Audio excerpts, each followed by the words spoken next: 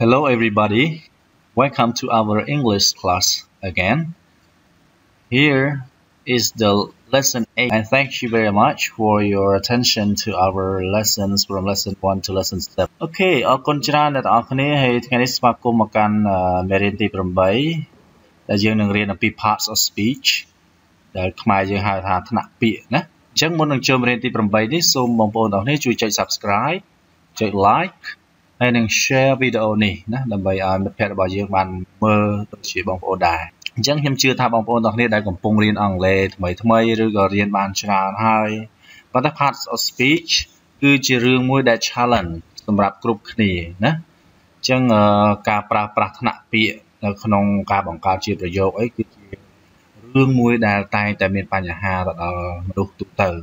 ចឹងហើយខ្ញុំលើកមកថ្ងៃនេះដើម្បីនឹងចែករំលែកនៅបទពិសោធន៍ចឹងយើងនឹងចូលមេរៀននេះទាំងអស់គ្នាណាអូខេនៅក្នុងភាសាអង់គ្លេសឬក៏ភាសាណាទាំងអស់គឺក៏វាមានថ្នាក់ពាក្យដូចគ្នាវាមាន parts of speech ដូចគ្នាណាចឹងគ្រប់ពាក្យក្នុងភាសាអង់គ្លេសគឺគេចែកវាជា part of speech ចំនួន8សំខាន់ណាដូចនៅលើ screen នេះចឹងបងប្អូនមើលគឺទី1គឺតកតងជាមួយនឹងនាមណាថ្នាក់ពាក្យ noun អូខេ nounនាមហើយថ្នាក់ពាក្យទី2គឺ pronoun ណាគឺសព្វនាមទី3គឺ adjective គុណនាមទី4គឺ verb កិរិយាសព្ទហើយទី5គឺ adverb គឺគុណកិរិយាគុណកិរិយាសព្ទហ្នឹងហើយទី6គឺ preposition អ្នកហើយទី7គឺ conjunction ឈ្នាប់ណាហើយពាក្យទី8គឺ interjection ណាទានស័ព្ទអូខេអញ្ចឹង8នេះគឺធ្វើឲ្យការប្រើប្រាស់ភាសាអង់គ្លេសរបស់យើងគឺ logic ហើយនឹង full of meaning គឺប្រើទៅប្រកបទៅដោយភាពច្បាស់លាស់ហើយនឹងងាយស្ដាប់បានងាយយល់ណាអញ្ចឹងក្នុងមេរៀននេះខ្ញុំនឹងបង្ហាញជូនបងប្អូនទាំងអស់គ្នាអំពីនិយមន័យនិងឧទាហរណ៍ខ្លះនៅក្នុង part of speech របស់យើងនីមួយៗនេះมันបានលំអិតនោះទេប៉ុន្តែមេរៀនបន្តទៀតគឺយើងនឹងនិយាយអំពី noun អីមួយនឹងយ៉ាងលំអិតតែម្ដងអញ្ចឹងថ្ងៃនេះគឺជា big picture របស់ part of speech ដើម្បីឲ្យបងប្អូនបានយល់ថាអាមួយហ្នឹងវាមានលក្ខណៈយ៉ាងម៉េចណាអញ្ចឹងទៅជាមួយខ្ញុំទាំងអស់គ្នាមួយណា Let's go to noun អញ្ចឹងបងប្អូនប្រហែលជាធ្លាប់ដឹងហើយ noun នាមស្រួលមែនតើណាទោះជារៀនភាសាខ្មែរក៏យើងចេះដែរណាអញ្ចឹងនាមគឺជាពាក្យទាំងឡាយណាដែលបរិយាយអំពីមនុស្សសត្វវត្ថុរបស់របរទីកន្លែងលក្ខខណ្ឌស្ថានភាពអារម្មណ៍អីព្រឹត្តិការណ៍នេះអីទាំងអស់គឺយើងហៅថា noun ណាអញ្ចឹង noun បើយើងនិយាយជាទូទៅនៅពេលនេះគឺគេចែកចេញជាពីរធំដែលទី1យើងហៅថា common nouns common noun ហ្នឹងគឺជានាមសាធារណៈណានាមសាធារណៈហ្នឹងគឺមិនប្រកាន់ទេទី2គឺនាមអសាធារណៈណា proper noun អញ្ចឹងដែលរូបភាពចេញមកក្នុងគំនិតរបស់យើងមុនដំបូងគេនោះគឺយើងត្រូវស្គាល់អំពីនាមទាំងពីរបែបនេះសិនទី1គឺសាធារទី2គឺអសាធារណាសាធារណៈគឺទូទៅគេមានណាអសាធារណៈគឺមិនមែនចេះតែមានអូខេអញ្ចឹងយើងមើលឧទាហរណ៍តទៅជាមួយនឹង common noun អូខេអញ្ចឹងយើងចូលទៅនាមទី1ប្រភេទទី1របស់យើងគឺ common noun អញ្ចឹង common noun គឺជាប្រភេទទាំងឡាយណាដែលបរិយាយអំពីមនុស្សណាឈ្មោះមនុស្សទីកន្លែងវត្ថុរបស់ផ្សេងអីហ្នឹងយើងហៅថាcommon noun ណាយើងឧទាហរណ៍ថាគេនិយាយពាក្យថា boy girl city state country អញ្ចឹងគេអត់និយាយចំពោះអ្នកណាម្នាក់ទេណាយើងហៅថា common noun គឺជានាមទូទៅសាធារណៈនេះរោណាក៏មានថាតុកកៅអីឆ្កែជ្រូកមាន់ទាគោក្របីអីហ្នឹងគឺយើងហៅថា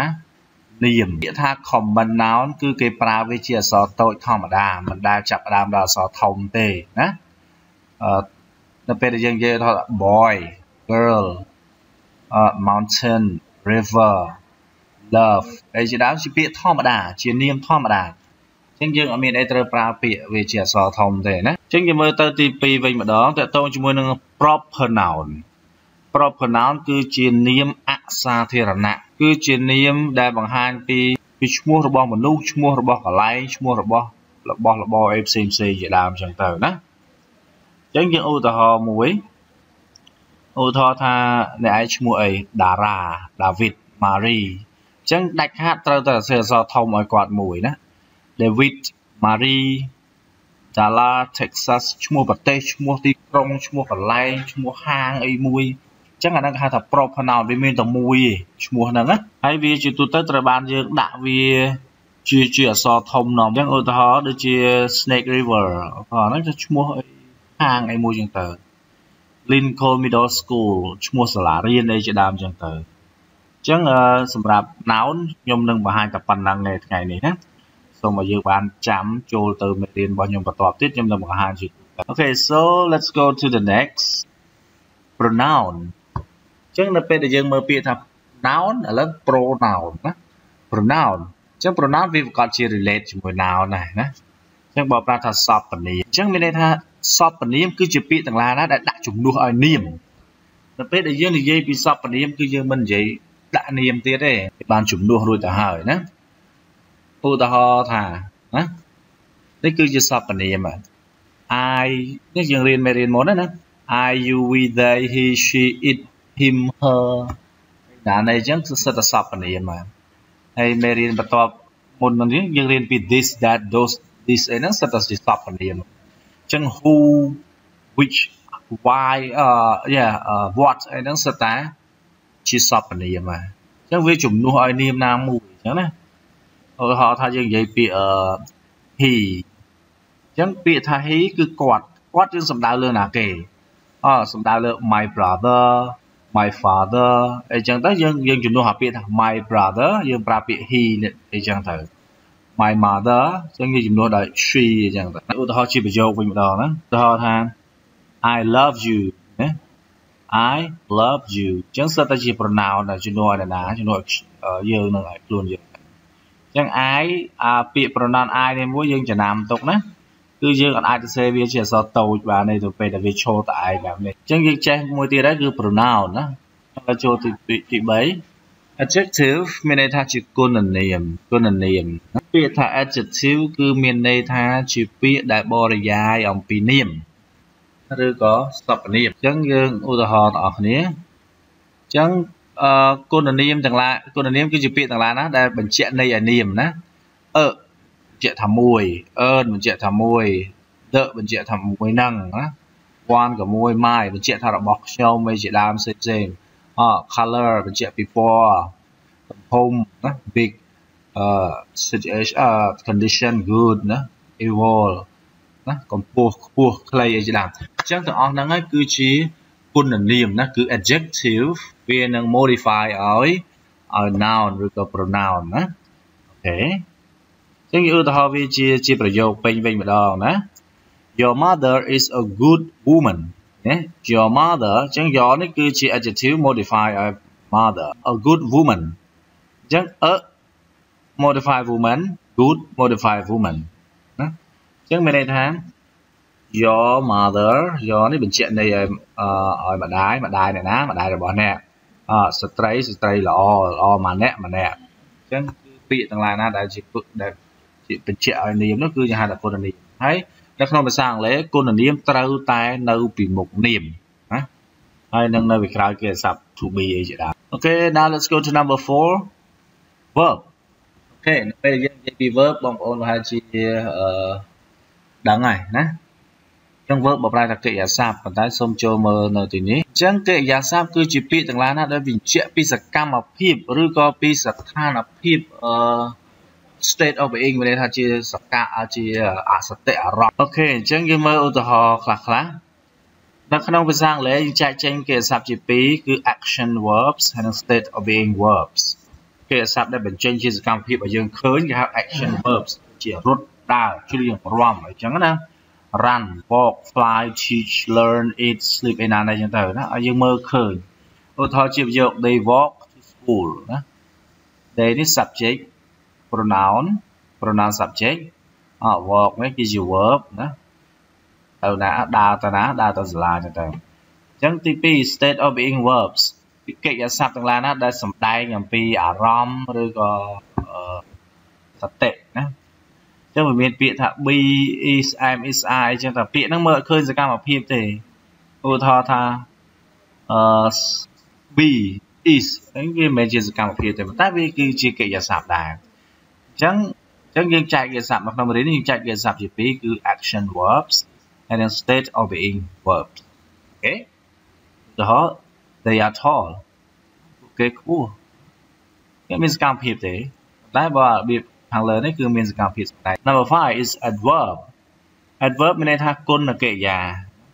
អញ្ចឹងវាបញ្ជាក់ន័យឲ្យកិរិយាគុណកិរិយាគឺជាពាក្យទាំងឡាយណាដែលបរិយាយឬក៏បញ្ជាក់ន័យបន្ថែមទៅលើកិរិយាសព្ទឬក៏គុណនាមឬក៏គុណកិរិយាសព្ទខ្លួនឯងហ្នឹង today now tomorrow soon ទីនេះទីនោះទីកន្លែងយ៉ាងលឿនយ៉ាងស្អាតយ៉ាងអញ្ចឹងទៅនៅក្នុងភាសាអង់គ្លេស adverb គេចំណាំឃើញវាមានកតុយ ly ណាកតុយ ly ហៅថា beautifully carefully អញ្ចឹងតែមិនមែនអញ្ចឹងទាំងអស់ហ្នឹងណាអញ្ចឹង adverb ត្រូវតែនៅពីក្រោយ verb ណានេះ they walk quickly ពួកគេដើរយ៉ាងម៉េចដើរយ៉ាងចូលទៅរៀនទីសូមចូលបន្តទៀតគឺលេខទី6 preposition គឺជាតាក់ណាគឺជាពាក្យសម្រាប់តាក់អញ្ចឹង preposition គឺបានន័យថាគឺជាពាក្យទាំងឡាយណាដែលបង្ហាញពីទំនាក់ទំនងរវាងពាក្យដែលនៅពីមុខវាណា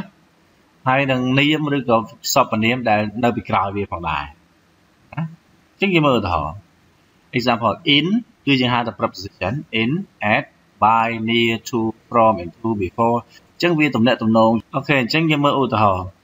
John ran to school អញ្ចឹងនេះ to កន្លែងនេះដើរតួជា preposition ណាហេតុអីពីព្រោះ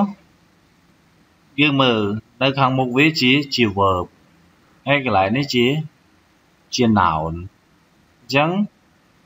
វាប្រកាសជាមានទំនាក់ទំនងពីនេះមកនេះហើយតាណារត់ទៅសាលាអញ្ចឹងវាជាអ្នកសម្រាប់តាក់ពាក្យមុខនេះទៅពាក្យមុខនេះឥឡូវទី7 conjunction មានន័យថាខុសពី preposition បន្តិចណា conjunction វាតែងតែភ្ជាប់ពីអីទៅអីណាពីពាក្យទៅពាក្យពី phrase ទៅ phrase ពី clause ទៅ clause example and but yet អញ្ចឹងអាពាក្យហ្នឹងនៅពេលដែលយើងនិយាយនៅសងខាងវាតែងតែមានបើសិនជា noun ដូចជា clear ដូចគ្នាតែបើជាប្រយោគវាជាប្រយោគដូចគ្នាណាឧទាហរណ៍ The son was hungry and needed money នេះវាជាប្រយោគ The son was hungry កូនប្រុសគឺគាត់ឃ្លានហើយគាត់ត្រូវការ money អញ្ចឹងកន្លែងនេះគេដាក់ the son ទៀតទេអញ្ចឹងគេយល់ថាវាជាប្រយោគហើយនឹងប្រយោគដែរអញ្ចឹងវាអមប្រយោគគ្នាណាឥឡូវយើងចំណាំ The conjunction and links the first part of the sentence with the second part អញ្ចឹងសម្រាប់ពាក្យ and គឺវាភ្ជាប់ពីផ្នែកខាងដើមទៅផ្នែកទី2ទៀតណាដើម្បីឲ្យវាស្ដាប់យល់នេះអូខេអញ្ចឹងយើងចូល interjection គឺជា clear ឬពាក្យទាំងឡាយណាដែលវាបង្ហាញពីអារម្មណ៍ណាអារម្មណ៍ភ្ញាក់ផ្អើលអារម្មណ៍ចម្លែកអីចឹងផ្សេងៗហ្នឹងគឺយើងប្រើក៏អារម្មណ៍ដូចជាអស្ចារ្យអញ្ចឹងណាអញ្ចឹងយើងឧទាហរណ៍ថា wow it is nice ហើយមួយទៀតឧទាហរណ៍ថាគេនិយាយថា she resigned really wow អញ្ចឹងមានន័យថាវាបង្ហាញពីអារម្មណ៍ដែលចម្លែកប្លែកក្នុងចិត្តណាភ្ញាក់ផ្អើលខ្លាំងហ្នឹងហៅ interjection អូខេមេរៀនរបស់យើងគឺចប់ត្រឹមប៉ុណ្ណឹងខ្ញុំសង្ខេបខ្លីៗហើយសរុបមកវិញយើងត្រូវចាំថា how to speak មាន8ណាមាន noun pronoun adjective verb adverb preposition conjunction interjection អញ្ចឹងមេរៀនបន្តទៀតយើងនឹងរៀនមួយដើម្បីឲ្យយើងយល់កាន់តែច្បាស់ណាអញ្ចឹងអរគុណសម្រាប់ការតាមដានសូមបងប្អូនទាំងអស់គ្នាជួយចុច subscribe like share វីដេអូនេះដើម្បីទទួលបានមេរៀនហើយបើគាំទ្រសូមកុំភ្លេចឲ្យមេដៃអរគុណ See you again